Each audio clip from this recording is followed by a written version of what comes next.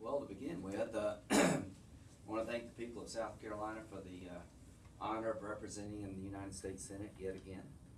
This will be my third term. I appreciate the job, I think, now more than ever. The more you get to know the people of South Carolina, the more honored you are to be their representative. Last night, there's a lot to be learned, and my number one observation about last night, from a Republican point of view, is I think we did well because of President Obama's failures, not so much embracing who we are, but candidates do matter. The Republican Party of 2014 in terms of senatorial candidates was the best I've seen. We've probably lost 4 seats in the last 4 years by running people who just could not get in the end zone. Great job of recruiting candidates, and the right kind of conservative can win in a blue state. Each candidate on the Republican side embraced a bold foreign policy. They rejected leading from behind. So from my point of view, the Republican conference is going to be made up of more traditional national security Republicans, and this era of flirting with isolationism, I think, is past. Each candidate running for the Senate in all these contested races embraced a muscular foreign policy, realizing that we're under tremendous threat from radical Islam. Each candidate in their victory speech promised to work with the other side to move the country forward. I thought Mitch McConnell's speech last night was the best I've ever heard Mitch. Now we have to make the words a reality. The President called last night. We had a rather lengthy discussion. I think the President is very sincere in wanting to find common ground. Only time will tell. We talked about the infrastructure needs of this country. The Port of Charleston is just one of many ports that need to be modernized. Our roads and bridges are falling apart, and Republicans, Democrats, and Independents rely upon the highways. There are opportunities. We talked a bit about immigration.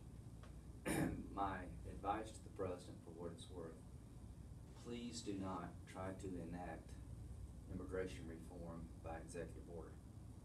If you confer legal status by executive order on millions of illegal immigrants without first securing our border, you'll invite further illegal immigration. It will be run on America. People will believe if you can get here illegally, you're going to get to stay legally. So executive action is a bad signal to send to the rest of the world, and it will poison the well when it comes to finding a solution within the Congress. I do believe there is a bipartisan solution there to be had on immigration. We can make a strong down payment in this Congress in fixing a broken immigration system. I intend to seek common ground on this issue, as I've been trying for the last 8 years almost. Every American is frustrated with our broken immigration system. The Hispanic community in America is rightfully upset at inaction. So the President may have the temptation to go it alone on immigration. Please resist that temptation, Mr. President, and give us a chance to work with you to find common ground on immigration reform. Every election is a rebirth of democracy. There's a new Congress about to come and be, and people are saying all the right things. Let's see if we can put actions behind the words. So with that, I'll take any questions you have. How do you think Congress will move forward? Well, the new people coming in have run long, hard campaigns. I would hate to be in the Senate denying these people an opportunity to vote and fix problems. I think the new voices in the Senate are going to push the body to do better. Senator Reid allowed the Senate to become dysfunctional. The question for Republicans, will we restore the traditional way the Senate works, which is allowing everybody to have a say and vote? I hope so. But infrastructure reform infrastructure spending seems to be a good place to start. I think there's a real demand out there by both parties to see if we can replenish the highway trust fund. Well, Senator Graham, you mentioned that every few years we see a rebirth of democracy. Right. With Every election. Yes, sir. Well, in 2006, we saw Democrats get some gains during the Bush administration. Of course, Right. now Republicans are starting to gain some of this territory back. Right. What will it take for Republicans to keep this hold in the next 2 years when we start seeing This elections in is, 2016? they're really, I hate to steal a phrase from John Edwards, but there are two Americas. There's the midterm America and there's the presidential America. We do very well in midterms as Republicans, not so well in presidential cycles. The people who show up to vote in presidential cycles, we've got a problem with. In 2004, there were 55 Republican senators with a newly elected Republican president. By 2008, we were down to 40. Cautionary tale to the Republican Party.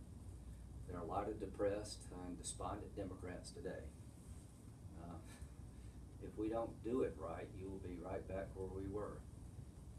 We will lose ground in 16 if we can't prove to the country that there's a new Republican Party that's going to come to Washington to get things done. Puts a lot of pressure on McConnell and Reid to come up with a positive agenda. And there are times to fight the other side. We need to really try to replace Obamacare. That will be a fight worth having. But there's also a time to govern. And I hope that the president will do his part. Let me just say this. If the president challenged the Republican Party to come meet him in the middle and we refuse that challenge, we would do poorly in 2016. Conversely, if he continues to stiff-arm us and be a distant president who only talks on the phone and doesn't engage the Congress, Hillary Clinton and every Democrat in 2016 will pay a price. If he gives amnesty by executive order, I think it really will hurt the Democratic Party because most Americans are very comfortable with a rational solution to the 11 million after you fix your borders and you reform your legal immigration system. Very few Americans are going to welcome the idea of blanket amnesty by executive order without first addressing your border and fixing your legal immigration system. In the exit polls last night in South Carolina, there was a question on the ballot about whether or not the 11 million should be deported or have a chance to stay here on our terms, not theirs. South Carolinians, very conservative state, overwhelmingly supported the idea of a legal status under the right conditions. Can you talk about Senate Armed Services Committee and how that'll change moving forward? I know it's good news that the Coast Guard choppers are staying. BRAC continues to be topic of discussion. Well, I was waiting for this question. Now, here's what I want to do. My number one goal is to start on November the 12th, first day of the lame duck, asking that my legislation requiring a vote on any deal between the Obama administration and Iran regarding their nuclear program come to the Senate for review and an up or down vote. I'm going to push that with a passion. The worst possible thing we could do in terms of our own national security is to enter into a bad deal regarding the Iranian nuclear program and have an outcome like North Korea, where you start with a small program and the UN fails to keep it small. I think we're headed down a very dangerous path with Iran. I think the deal being talked about is unsound and will not work, but all I ask is it come to the Senate for scrutiny and a vote, and if it's a good deal, I will vote for it. Next year, Senator McCain and I have talked extensively throughout the day and last night. Our number one priority, and he'll be the chairman of the Armed Services Committee, is to take the defense cuts under sequestration and replace them with more reasonable cuts in other areas of the government. I am willing to generate revenue to buy back some sequestration by closing loopholes and eliminating deductions, not raising tax rates. In return, I hope Democrats will do some structural changes to entitlements. That's where the big money's at. And we can together do a mini Simpson-Bowles deal to replace sequestration that's destroying the military, hurting the NIH and the CDC. That is my number one priority for 2015. because this, I believe with all my heart. We're at war, and we're gutting our defense infrastructure at the time we need it the most. And nationally, last night, 71% of Americans said the following: they believe that another attack on our homeland by terrorists is somewhat or very likely. Unfortunately, they're right. If we do not up our game in the defense world and the intelligence world, we're setting ourselves up to be hit again. And these cuts to our defense infrastructure and the intelligence community are devastating and make no sense in light of the threats we face. Are there ways to save money on defense spending or defense infrastructure without taking cuts? We have already cut the Defense Department by $489 billion before sequestration, another $89 billion before that. Sequestration was never supposed to happen. We're trying to find a way to save $1.2 trillion over the next decade, and if you failed to find a bipartisan solution, half of the cuts would come out of defense as a deterrent, as a reason to get the deal. Here's what awaits us if sequestration is not replaced. The Army will be at 1940 levels, 420,000 people in the Army, woefully insufficient to deal with the world as it is. The smallest Navy since 1915. How do you pivot to Asia? There'll be no ships, less than 300 ships. But from an apples to apples comparison, at the end of the sequestration cuts, we'll be spending 2.3% of the GDP of this nation on defense. The historical average has been over 5% since Vietnam. We will have cut our defense spending in half, and it will devastate our ability to modernize our force, field enough people and the right equipment to win the next war that may be coming our way. The F-35 and the F-22 cannot be deployed in enough numbers. That means pilots flying the F-16, the F-18, and the F-15 are more likely to get shot down in the next conflict. We're putting our people at risk. We're cutting our defense budget in half at a time when we need to build it up, not reduce it. I'm all for modernizing and reforming the Defense Department. Count me in that endeavor, but what we're doing is gutting it. There's a difference between reforming DOD and gutting DOD. We're on the path to gut it, and if you don't believe me, ask all of our generals.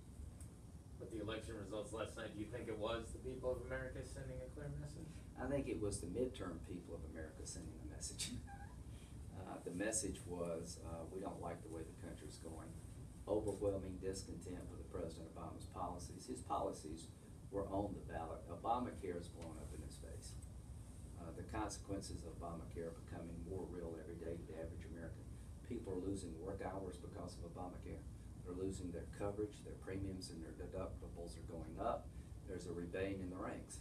Now, what is our solution? It's one thing to complain about Obamacare, it's another thing to find a solution to replace it. The challenge now for the Republican Party is to find willing Democrats to come up with an alternative. It's no longer enough for Republicans to complain. We have to provide solutions. And if we can find common sense solutions to replace Obamacare and Democrats reject us, they will suffer. If we don't try, then we will suffer. You mentioned that in your phone call with President Obama last night, he seemed willing to compromise. What would be the biggest indicator that he's backing up that statement? Well, you know, everybody's talking in a fashion the public likes right now. You know, they've been battered and bruised, and we're excited and hopeful. Well, if the old animosities take over, I think the new people coming to the Senate and the House need to make sure that we don't drift back into our old ways of doing business. But here's what the President said that struck me the most. Yeah, here's what he said that struck me the most. He said, there's a lot we don't agree on, and we're never gonna get there. I said, yes, you're right. But there should be enough that we can restore confidence in the American people that their government is not completely broken. And he said, let's try some small and medium-sized endeavors to create momentum that may lead to a bigger deal. But without the small and the medium-sized compromise, there will never be a big deal. And the President wanted to find ways to create momentum for problem solving, because he believed rightly that it would help the American people restore their belief that the government is not hopelessly lost, and would increase our standing overseas. And I think he's right about that. So when the president said a medium or a small size deal will restore confidence and increase our standing in the world, I think he's absolutely right. So, Mr. President, here I am. I'm ready to go to work. Senator Reid called me just a few minutes ago. I gotta call him back. We'll see where this goes. Can you give some examples of small and medium-sized Yes, areas? ma'am. The Highway Trust Fund is being depleted as I speak. We drive further on a gallon of gas than we've ever driven. A lot of hybrid cars on the road, so the gasoline tax revenue is falling short of the needs. Barbara Boxer and Lindsey Graham, not two people that go into the same sentence very often, have legislation to allow the money trapped overseas earned by American held corporations that would require a 35% tax rate if brought back into the United States, a 10% one-time good deal. That $2 trillion that's held by American companies overseas that they're not gonna bring back at 35% because it's already been taxed overseas. Barbara and I are trying to get a 10% rate, a one-time good deal, and dedicate the revenue to the Highway Trust Fund. That would give a good shot in the arm for what we need to do, and to try to find a way to modernize our ports. We were talking about not just Charleston. One thing I can say about the President and Vice President, they're very aware of the Port of Charleston, and I appreciate their interest. Now, on the Keystone Pipeline, I think there's a willingness by Democrats now to embrace the pipeline. There are a lot of things. Immigration, there are deals to be made there, but I would think infrastructure is the biggest win-win. Every member of the House and the Senate would love to be able to go back to their constituents and say, I was part of a team that helped solve a problem that you experience in your daily life. In South Carolina, our roads and bridges are falling apart. Our ports have to be modernized. So that's what I would suggest to the President. Now, tax code reform, we mentioned that. You know, lowering the corporate tax rate, I think, would increase the likelihood of economic growth and help the economy. So those are two examples. Is it realistic that the gridlock will change in the next 2 years, or? Here's what's realistic. If it doesn't, we're all gonna get clobbered. I mean, I'm still standing after all these years because I'm willing, on occasion, to say, yes, let's see if we can get there from here. The biggest criticism levied against me in the primary is that I work with Democrats. At the end of the day, it was my salvation. I have a conservative record. You just have to go look at it. It's there to be seen if you would like. But I also have a streak in me that says, you know, I can't always get everything I want, and it's good to find common ground for common good. I really do believe that what I have been doing all these years is becoming more attractive politically. Now, I would say this to anybody who's been elected in this cycle. 6 years from now, if people believe you said one thing during the campaign and you did another, you're gonna lose. President Obama's biggest problem is he campaigned as a centrist, and he's governed from the left ditch. Here's gonna be our problem. If we take the car from the left ditch to the right ditch, we're gonna be in trouble too. People want the car in the middle of the road. They want it in the right center lane of the road, not in the right ditch.